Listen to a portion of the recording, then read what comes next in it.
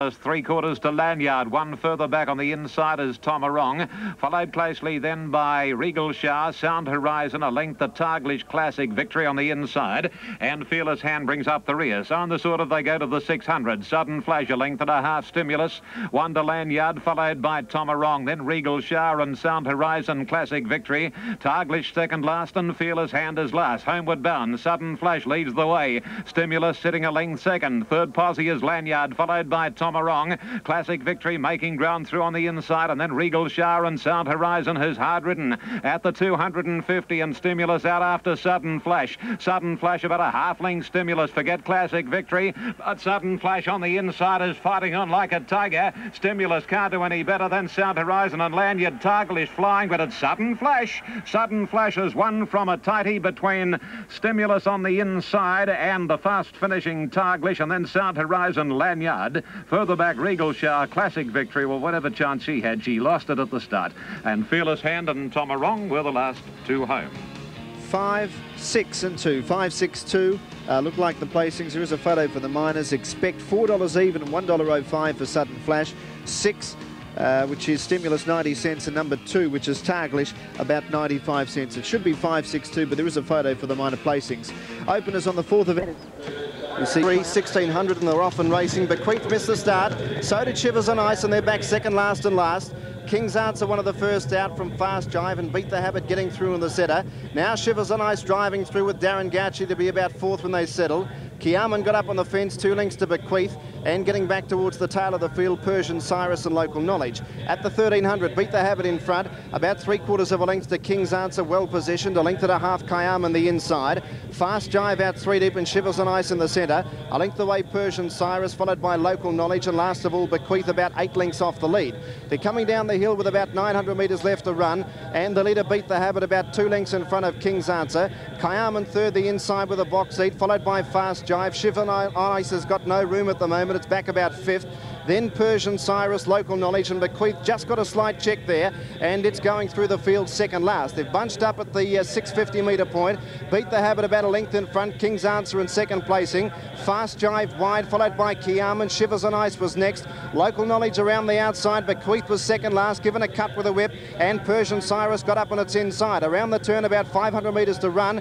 King's Answer the outside of Beat the Habit. They straighten a length to Shivers on Ice. Then Kiaman, followed by Fast Jive. The favourite Bequeath got cut off again. It's still last at the 250. Shivers on Ice moving up the King's Answer, and Beat the Habit fighting back. Here's Persian Cyrus on the outside, followed by Kiaman and Bequeath. Persian Cyrus moved up on the outside of Beat the Habit and King's Answer. Persian Cyrus has taken the lead, kicked away from Beat the Habit, then King's Answer and Shivers on Ice, but Persian Cyrus wins at about 2 lengths. Persian Cyrus first, second Beat the Habit, third maybe Shivers on Ice, just in front of King's Answer. They were followed in at the head of the others by Bequeath. Kiaman next in, and then came Fast Jive, and Local Knowledge has run last.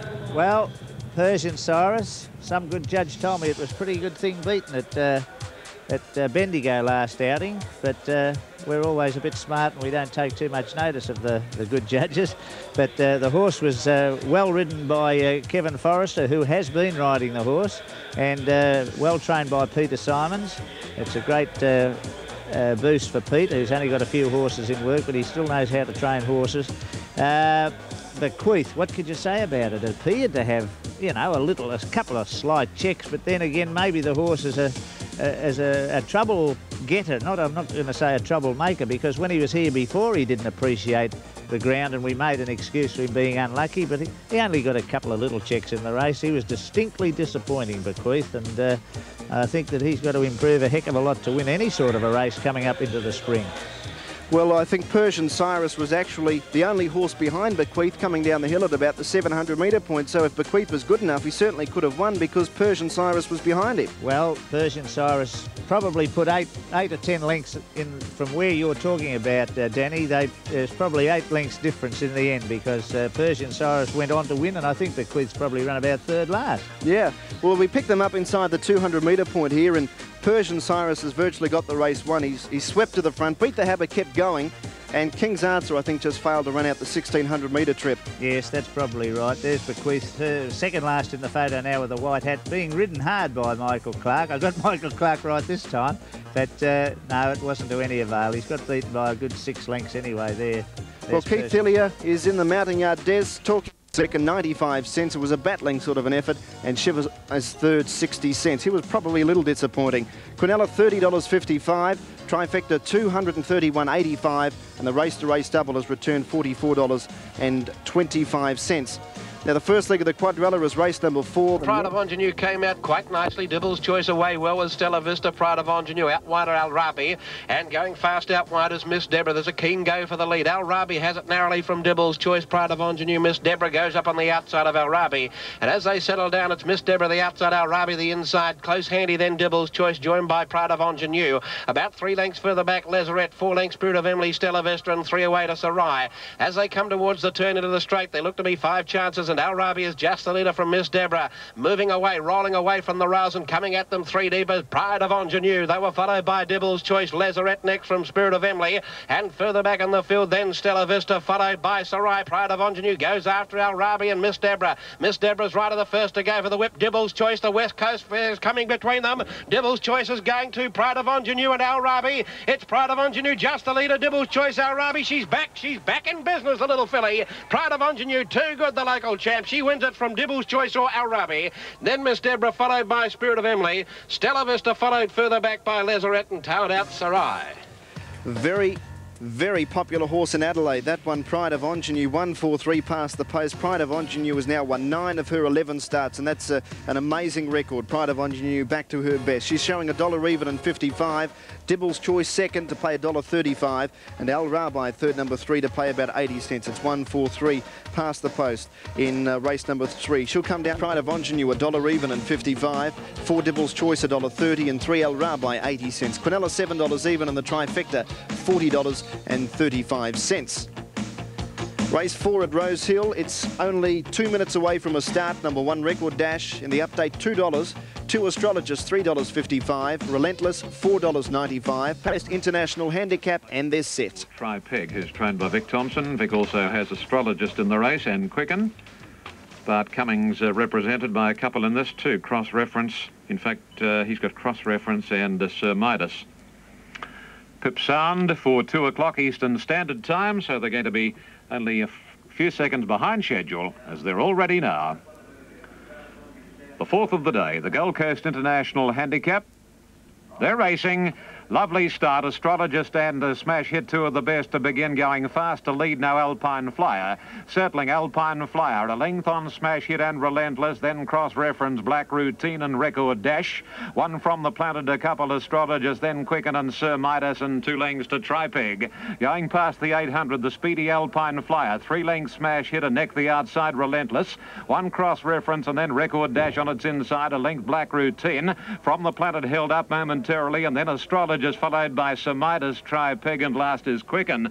At the 500, coming to the corner, Alpine Flyer, 2 Relentless, 1 Smash Hit, then Record Dash and Cross Reference, wider Black Routine, and a length further back is From the Planet, hanging a shade as they turn the corner. Alpine Flyer straightens up more than a length on Relentless. Third is Record Dash, and then comes From the Planet, who's getting between horses now. And at the 300 metres, the leader is Alpine Flyer from Relentless. From the Planet is starting to warm up now, and at the 175, From the Planet is out after Alpine Flyer. He's going too well for them, From the Planet, and Gary Willett surges him to the lead. Relentless will get up for second at Alpine Flyer, but From the Planet too good.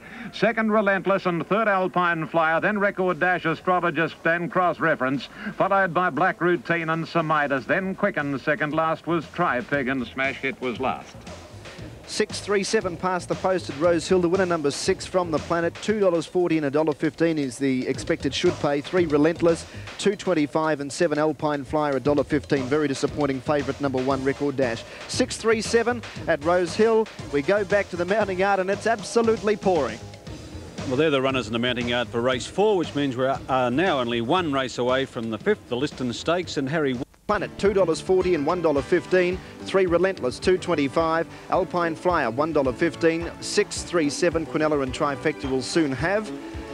And in the next event here at Sandown, there's only about 3 or 4 of them to be brought up to the gates. A very heavy shower. It's still raining out here. The track is rated as dead, but if that sort of persistent rain keeps up,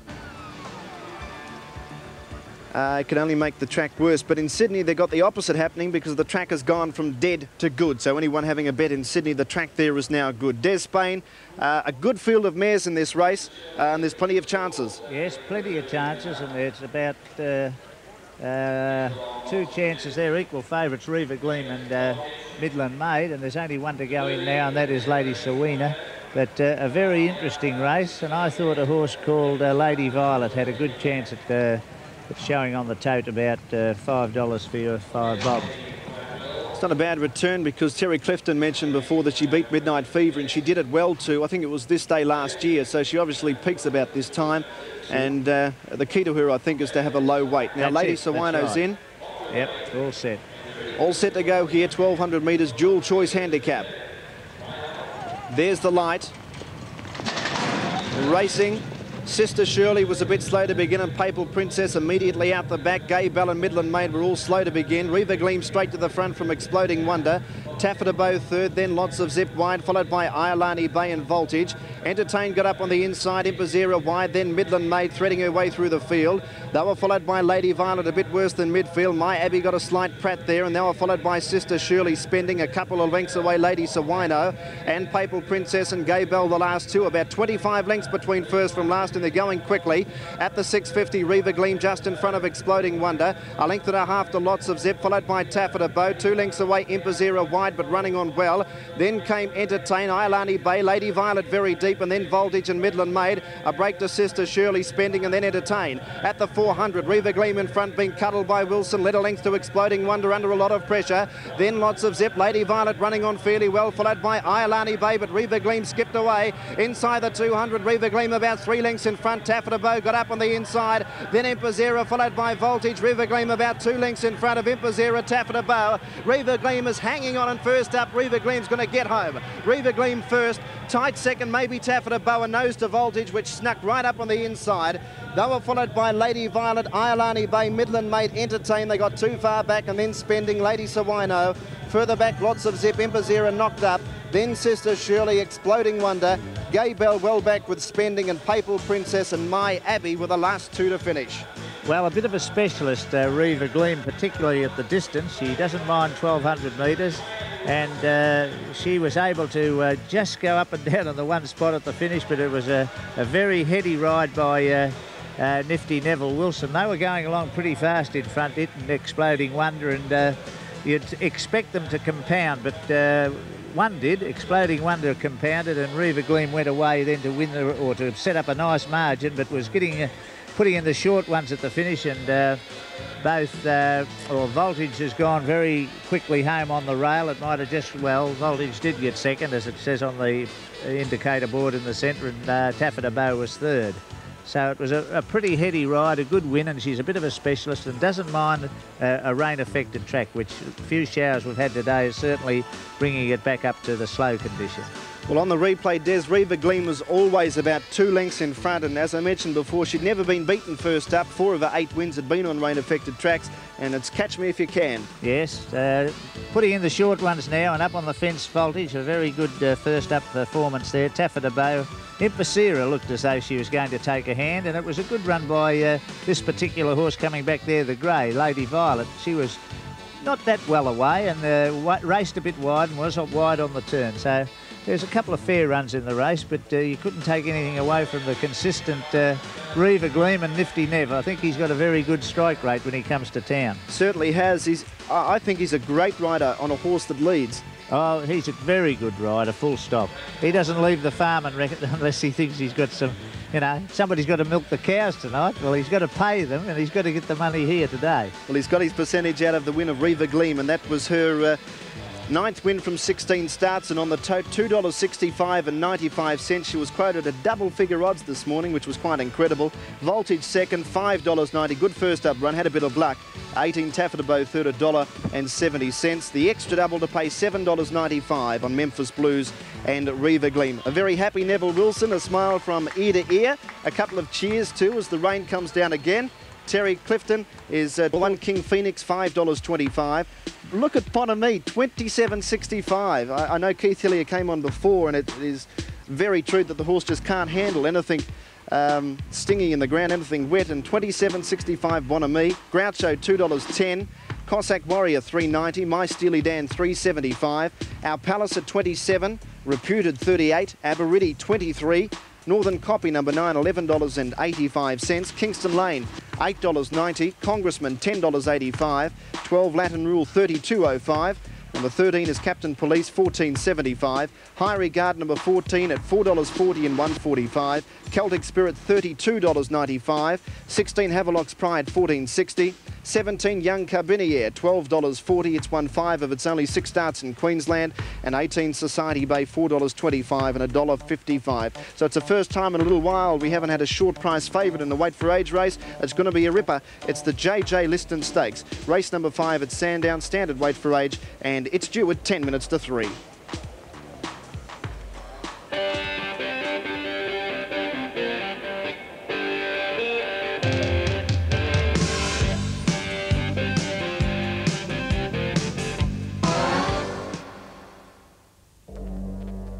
Gleam $2.75 and $1 even for the place. 8 Voltage $5.35 and number 18 Taffeta Bow $1.75. Quinella $45.15. The trifecta $1,340.95. The race to race double $99.55. Not to get confused with the extra double, which was on races 2 and 4. Numbers 1 and 5 $7.95. Memphis Blues and Riva Gleam. Race 5 is the JJ Liston Stakes, and I'm very keen on High Regard, number 14 here. He's beaten Sky Chase in Sydney before. He's never been beaten 4th up from a spell. Now, on most occasions, it doesn't mean that much, 4th up from a spell, but this particular horse seems to peak at about that run back, and currently on the tote, he's at odds of 8 to 1. Cossack Warrior will no doubt go well first up, especially with the sting out of the ground, and King Phoenix is a horse you can just never leave out, but Groucho's a chance, and so too is the Bottom Weight Society Bay. Terry Clifton's downstairs, and the run. Ready to go. Light flashing for the first of the 4 Triller. They're off and running. Patchy start. McGinty's Boy didn't show any speed, neither did Draw an Ace or Indicative or Fantastic Toy, the stablemate. On settling down, 5 foot, one of the leaders. Richmond Boy's up right on the pace today, up vying for the lead and getting a nice posse Malura back on the inside. With those around the outside, Jungle Tales, and in the thick of things there was Game Reason, and there's another one going into it quickly. Draw an Ace from back in the field, going up to attack the leaders after a moderate start. Game Reason now drifts back centre field. They were followed further back in the field behind those then by Seas Command, who's getting a fair way back out of ground with Fantastic Toy on its inside. Indicative, the stablemates actually last, and a couple ahead of it include Top Joke and McGinty's Boy. Indicative back at the tail. Down the side they race, and here Draw an Ace draws away by a length or so to in second posse 5 foot. Richmond Boy's been given the run of the race. They were followed further back by Muralura. Then came Jungle Tales, and making some headway around them, Game Reason, and even deeper on the track as Seas Command as they come to the turn to swing. Jungle Tales shifting away from the inside. Game Reason's now put 3 or 4 deep, and even deeper Seas Command. Then Fantastic Toy as they turn for home. McGinty's Boy given ground to the outside. Indicative and Top Joke, but the leader is still 5 foot, running down with 2.50 to go. It got 2 in front of Richmond Boy Muralura. Game Reason coming late down the outside. It might be too late though, because 5 foot's got a handsome break. He's about 3 or 4 in front of Game Reason, who'll get to second from Richmond Boy and then Seas Command, but 5 foot's untroubled. Goes home and wins it impressively. Game Reason second, Seas Command third, Richmond Boy 4th. They were followed by Jungle Tales. McGinty's Boy, a much nice run. Oh, put him down on the black book. Further back in the field behind those then came Fantastic Toy with this Muralura. Out wider then came Indicative, and then Top Joke, and to the outside pulling up quickly Draw an Ace. 174 past the post Cheltenham. The winner 5 foot, 165 and 65 cents. It started the favourite on the tote. Game Reason second, number 7, 85 cents, and 4 Seas Command third, about 95 cents. So it's 174 past the post. Race number 4 at Cheltenham. The 5th event there. $6,000 in the 1930s, imagine that relatively. And he won 2 Melbourne Cups, including one with 9 stone 10 on a quagmire track in 1934. He was a horse with a big heart, and here's a bloke with a big heart and a sore neck. Kenny Callender. Thanks, John. And I think I've got a good tip here. I like the favourite Royal Pardon. But if you've backed him on the tote, you should be at the track, because bookies bet plenty of 7 to 2 here at Rosehill. He's still 3 to 1, and the tote, well, you're going to be lucky to get 2 to 1. As long as we collect though, eh? Let's look at these prices. General Warning is at 8 to 1. He's from Queensland. Marimbula Baby, right in the finish if he can overcome his wide alley, is at 5 to 1. Swiftly Carson at 12s. 30 Master Painter. 100 Irish Impulse. 30 to 1 Run Straight Run. Royal Pardon at 2 to 1. 25 Dragon Breeze. 50 Quartet. 8 to 1 Great Hunter, 25 Just a Cowboy, Predna for a big tip on course is at 8 to 1, 12 to 1 Acapulco, a good chance and a stablemate of the favourite. He's by Sir Tristram. 200 Natural Wood, 50 Jenica, Sheer Crystal was scratched, and Dissertation at 200 to 1. The favourite, yep, he's showing $1.45 at the moment, almost 2 to 1. Here's Johnny. Good, Ken. 3 horses to move up for the Peter Pan Stakes, a race which has been run by, or won by, such notables as Kingston Town, Best Western, Sir Dapper, Handy Proverb. So it's a good horses race. Now, Dragon Breeze with Ken Russell on board is about to move in. By gee, Ken Russell's a cosmopolitan jockey.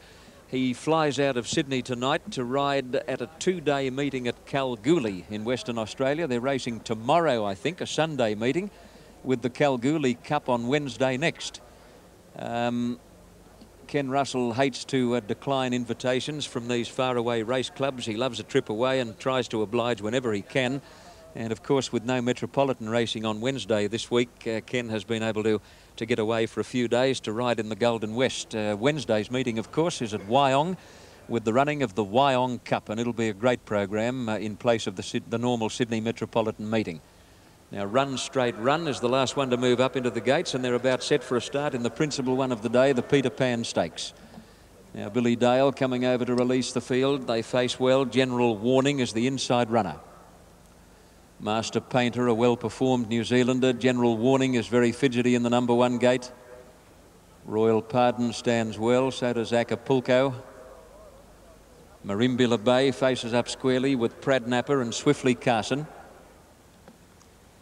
Jump at any second. Starters ready. Off in the Peter Pan.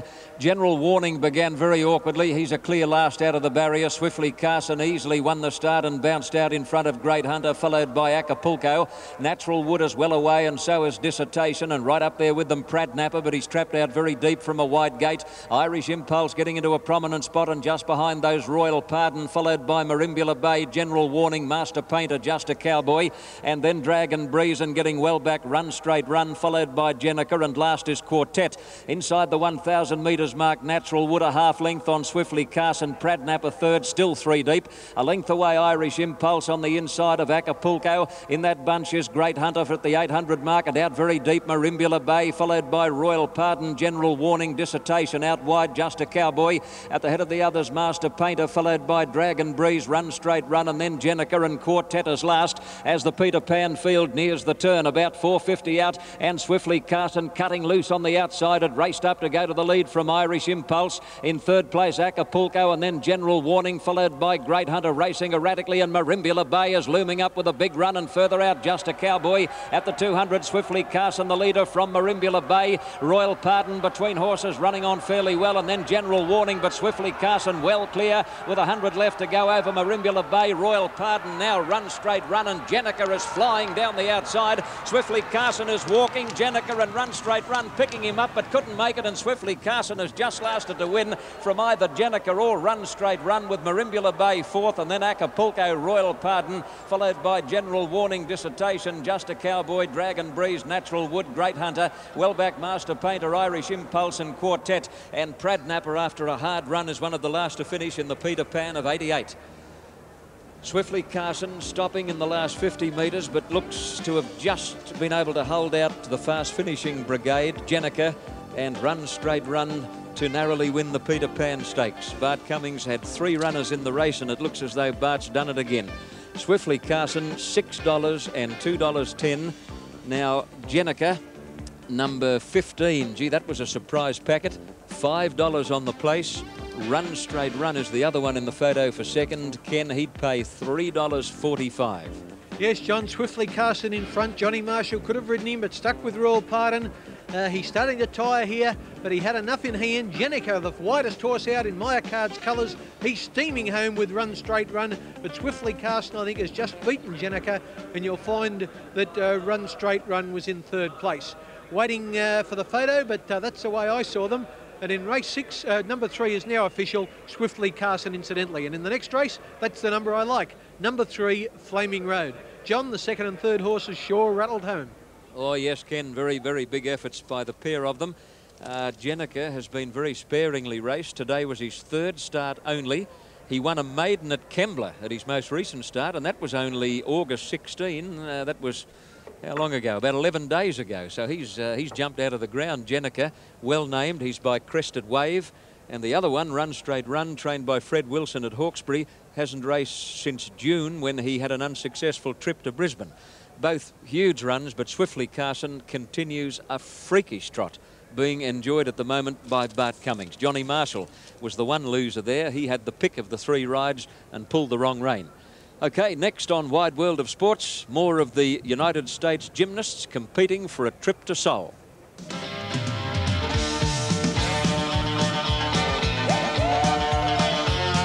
And they're just about set to go for the list, and there's the light. Wait for Age, and they're off and racing. Kingston Lane a bit slow to begin, and also slow out was Captain Police. Society Bay, one of the best out with My Steely Dan, and Bonamy up close early. Groucho gets up on the inside, followed by Aberidi, King Phoenix, and getting up on the fence, High Regard, about a line of 7 early. Then Young Cabinier, followed by Kingston Lane. Back behind those was Havelock's Pride, getting up on the inside of Reputed, and then Congressman, Latin Rule, Celtic Spirit, Cossack Warrior, well back. Third last, our Palliser, dropping back Captain Police, and last of all, Northern Copy. About 15 lengths between first from last, and Aberidi went to the front, a half length to High Regard. Society Bay's out 3 deep, a length and a half to My Steely down, and Groucho lost his position as they run down the hill. About 2.5 lengths away, Bonamy out wider on the track from King Phoenix, and then came Havelock's Pride. A couple of lengths away, Congressman, followed by Kingston Lane. Well back, Captain Police, Cossack Warrior still 5th last, and a couple behind him as they run up towards the turn is Young Carbinier with our Palliser and Latin Rule. Coming around the turn, about 500 metres left to go. Aberidi on the inside of Society Bay, just led a length away, High Regard. My Steely Dan comes into it quickly. They were followed by Reputed, Bonamy, Cossack Warrior, Captain Police running on well with Congressman. Down towards the 250 metre point, My Steely Dan went to the front from Society Bay. Then Bonamy followed by High Regard getting out. My Steely Dan burst to the front in the list, and he's kicked away. He's got a winning break, the Kiwi. My Steely Dan 3 in front. Running on hard was Havelock's Pride, and then came Bonamy, but My Steely Dan wins the list, and My Steely Dan and Brent Thompson by 3 lengths. Second, Havelock's Pride. It's a tidy for third between Bonamy and High Regard. They were followed by Celtic Spirit, Captain Police, Congressman, Society Bay, then Kingston Lane, and they were followed by Reputed, our Palliser. Groucho, very disappointing, didn't seem to handle the hill. Then Aberidi, Young Carbinier, Northern Copy, Cossack Warrior, never got warm. Latin Rule second last, and King Phoenix has been just as disappointing. He's pulled up the last one to finish in the field of 18 in the JJ Liston Stakes. Well, I'm sure that the rain-affected track had something to do with the, not the unexpected win of My Steely Dan, because he is a slow tracker. He loves the slow going, and he was brilliantly ridden by Brent Thompson. He was out first, had to drive him home with the whip in the left hand, but the horse was much too good. And another horse that performs well here, loves Sandown, as Havelock's Pride. He's come along and got second place money as a photo for third. But once again, I think if you were able to sift it out, that if you would get the wet or the slow tracker and the horse that runs well on the track, well, you'd have had the Quinella there. And anyway, what can you say? Bonamy, gee whiz, it nearly won the race, and yet to all intents and purposes he's no good at all in rain-affected going. The time was 1:27.8, which is definitely a fair way. You know, it's getting into the slow conditions now. You've only got to look at the surrounds of the track to see how wet it is. But a good run by Bonamy when you don't expect him to do that good. High Regard was always up there, and as I say, Society Bay loves the wet track, and she was always in the van. But a very good win. I think Brent's gloves are still pretty white. He went out with white gloves, and I think they're still pretty